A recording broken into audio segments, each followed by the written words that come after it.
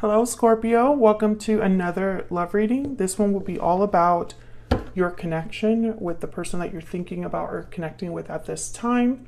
How do you feel about each other? What's going on between you? Keep in mind that these readings are general, so they cannot and will not resonate with every Scorpio watching. So take what resonates for you, what applies to you.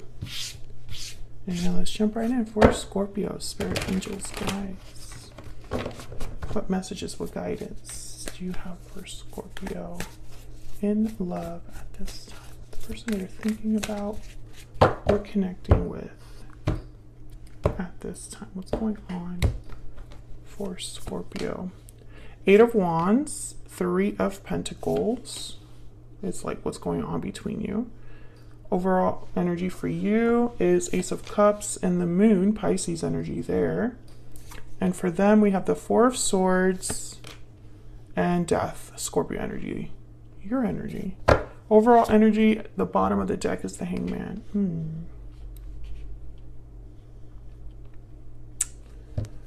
Okay, so the Eight of Wands is like movement, action, it's communication, things happening quickly, which is the opposite of the Hangman. So I find that to be pretty interesting there. Three of Pentacles is like working things out, collaborating, working together. I think that's a bit of like, there's a quiet energy here. Your person has the Four of Swords, which is a card about healing, reflection, thinking, but there's no action or communication. And you have the Moon, which is all about what's hidden, what's not clear, secrets, illusions. So there's like this quiet energy. And the Hangman is very similar to the Four of Swords. You're kind of just seeing things differently, but you're not taking action and you're not communicating. And then there's the Eight of Wands, which is like the total opposite of all of that. So we'll see what this is about in a second. What's the overall energy for Scorpio and this other person's spirit? What do we need to know? Walking away, departure, journey, movement. You're walking away towards something more fulfilling, if I could speak. And then there's looking inward, reflection, solitude, planning. Take some time to look inward and figure out your next steps.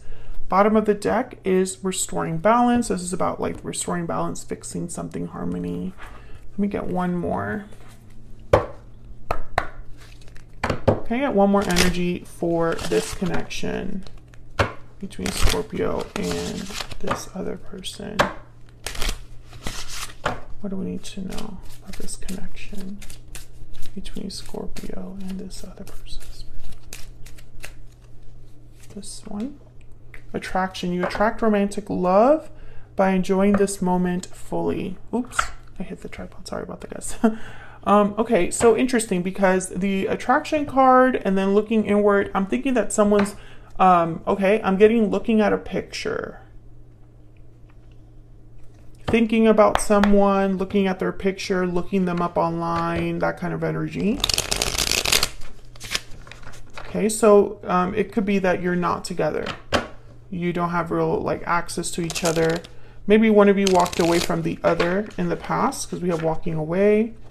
But this walking away energy could be happening in the present as well. Maybe one of you is walking away from a difficult situation and your person just have death, which is all about changes and endings. So we'll have to see what that's all about when we get to their energy.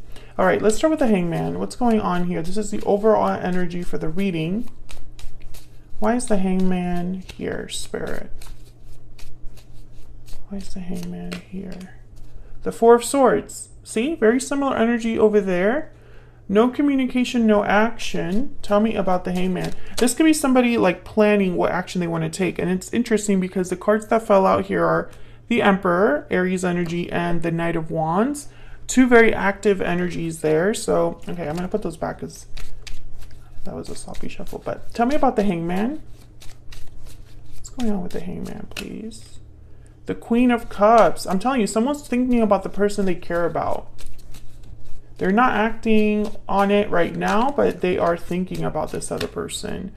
And there's the Magician, right? Like someone that's thinking about what action to take, because the Magician is all about using every tool at your disposal to make something happen. And there's the Fool at the bottom of the deck. So this could be somebody taking risks, a leap of faith, a new start, right? So I think what's happening here is that one of you is thinking about the other person. And I mean, you could both be thinking about each other, but one of you is thinking about what action to take towards the other person that they've been thinking about. Tell me about the Eight of Wands. What's going on here? The Devil, Capricorn energy. Tell me about the Eight of Wands. The Hangman reverse. Interesting. I don't have reversals in this deck, but I'll take that because I feel it's basically telling me that someone is becoming unstuck, taking action, no longer just hanging around, but doing something about whatever it is that they're thinking about. Now, the Devil is about being chained, attached, kind of being led down the wrong path. It's also about like lust, temptation, desire. But it's about how lust, temptation, and desire leave you attached or restricted. So when I see these two, I think of freedom. Maybe someone's becoming free from an attachment here. That's the Hermit, Virgo energy. Planning, that's just looking inward energy. I think that one of you is in a situation where you're stuck or in an attachment of some sort, or a place where you feel like you can't make a move at this time. And someone's thinking about getting out of that energy. Why is the Three of Pentacles here? Why is the Three of Pentacles here? Yeah, the Eight of Swords. Someone's stuck. Maybe because of fear, maybe because they can't see a way out of a situation. Tell me about the Three of Pentacles, please. I feel like someone's working on trying to get out of this situation. Ten of Cups, interesting. This is a card about like a happy ending, fulfillment, joy. I think that's what someone's picturing. There's the Seven of Cups. So choices, options, what choice is the best one? I think that someone here, you or this person that you're dealing with, Scorpio, you're in a difficult situation right now and you're thinking about getting out of it and having your happy ending with the person you're thinking about, the person you have feelings for. And this is all about manifesting, working on something, making plans to make some sort of move. And there's like an element of freedom here as well. So let's look at your energies for each other. I have you on the left, Scorpio, and your person on the right, but feel free to flip the energies if they resonate more for you.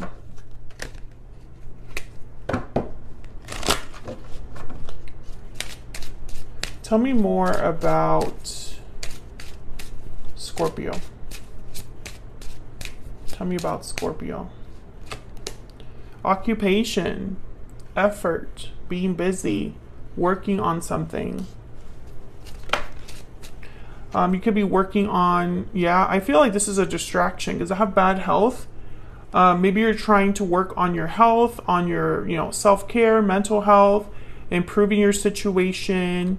Maybe you're trying to distract yourself from heartache, heartbreak, disappointment, etc. Working on yourself, working on a business or project, school, etc. Tell me about this other person that Scorpio has or will be dealing with.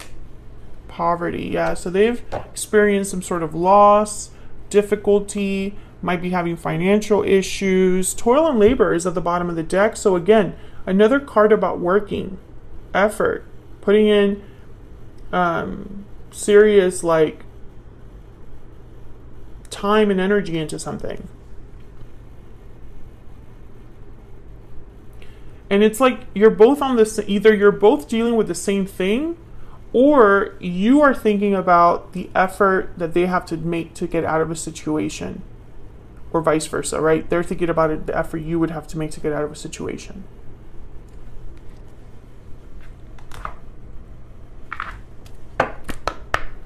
Tell me more for Scorpio.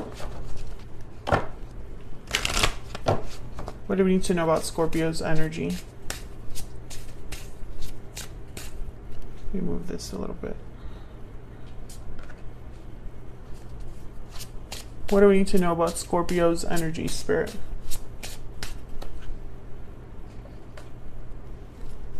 What do we need to know about Scorpio's energy? You speak to me through music. So maybe there's a song that makes you think about this person, lyrics that stick out to you while you're listening to a song that makes you think about this person. Maybe you have a connection through music. Tell me about the person that Scorpio is, has, or will be dealing with. What do we need to know about this? Ooh. Okay, I'm gonna put those back because there's like way too many. I feel like your person has a lot of feelings. Tell me more about this person Scorpio is, has, or will be dealing with. What do we need to know about them? I hide behind material things. Interesting. Because they have poverty. So, you know, again, I feel like your person's not doing well. Maybe they've been pretending to be doing well, but they really aren't. I knew exactly what I was doing. Okay.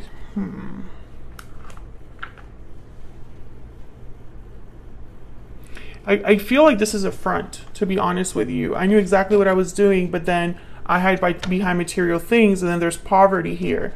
So this is somebody that maybe acted like they knew what they were doing, that they had it under control, that they, you know, were going to be able to have success or accomplish whatever goal they set for themselves. But I don't think that that worked out in the way that they hoped, because they don't have anything right now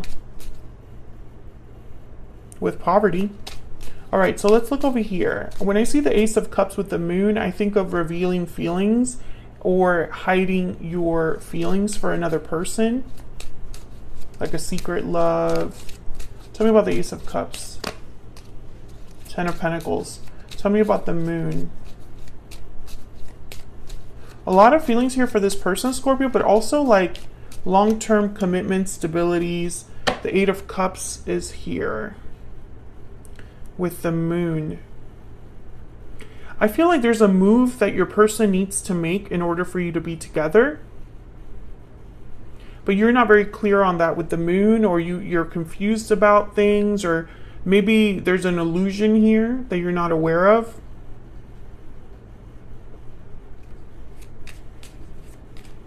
Regarding this departure, tell me about the Moon. Why is the Moon here for Scorpio, please? Why is the Moon here? Eight of Pentacles. Yeah, it's like you want to know if someone's effort, you know, again with the Eight of Pentacles, is that working hard energy. If that's something that's actually going to happen here, there's strength, Leo energy at the bottom of the deck. I think your person has to walk away from something, and you're wondering if they're going to do it. Are they actually working on this? Are they actually putting in effort?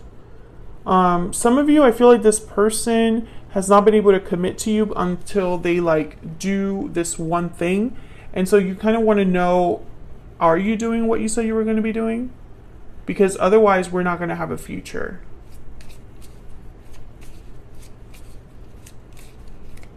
Tell me about the Ace of Cups. Five of Swords. Interesting. Maybe there's a challenge here, or perhaps you're wondering if this person's playing you. You know, I feel like you have feelings for them, but at the same time, you have doubts as well. There's a reason you have doubts. Maybe because they're not taking action. Four of Swords, the Hangman. Eight of Swords, tied up, you know. Tell me about the Four of Swords. Why is the Four of Swords here? The Five of Cups, regrets, disappointment. Tell me about the Four of Swords. The King of Pentacles. Very careful energy, the King of Pentacles. They don't like taking risks. Sometimes they're, for me as a reader, they're already in a commitment because they're like natural providers. They definitely look like they have a lot going for them. So I feel like your person, they care a lot about stability, money, career. Ten of Swords. Oh. Tell me about death. Ah, that's way too many. Tell me about death, please. Why is death here? Four of Pentacles. Yeah, they're holding on to something that should have ended or needs to end already. Ten of Wands, yeah. Despite the fact that it's been difficult, I feel like this person has been dragging an ending, a departure. Yeah, Seven of Pentacles and the Six of Swords. Seven of Pentacles is a card about like waiting, patience, anxieties over the future. And there's the Page of Cups. So I think what's happening here, Scorpio, is that your person, they don't want to have more regrets than they already have. And so they're worried about ending something in their life. It's like they're holding on due to fear. You know, they're holding on to something that they should have let go of because of fear. They don't know if it's going to work out. They don't want to be poor, you know. They don't want to have more losses. They don't want to mess with their stability. I think they're thinking about how to make it happen without risking that, right? Risking their stability, their money, etc. Because they want to have their happy ending, but maybe what they want is a little too perfect, right? Like maybe what they want is for everything to work out, you know, as if it was like a fairy tale, and not everything in life works out that way, especially when you're stuck in a situation that you need to get out of. You know, there's going to be a little bit of collateral damage. There's going to be a little bit of like consequences to deal with. I feel like you still care about this person, and it's like you're waiting because you care about them. But deep down you wonder if they're playing you. If they're really going to say if they're really going to do what they say, sorry. So that's what I have for you, Scorpio. Hopefully you enjoyed this reading. If you did, hit that like button, subscribe. If you haven't already, I would love to have you. And I will see you all in another video very soon. Take care.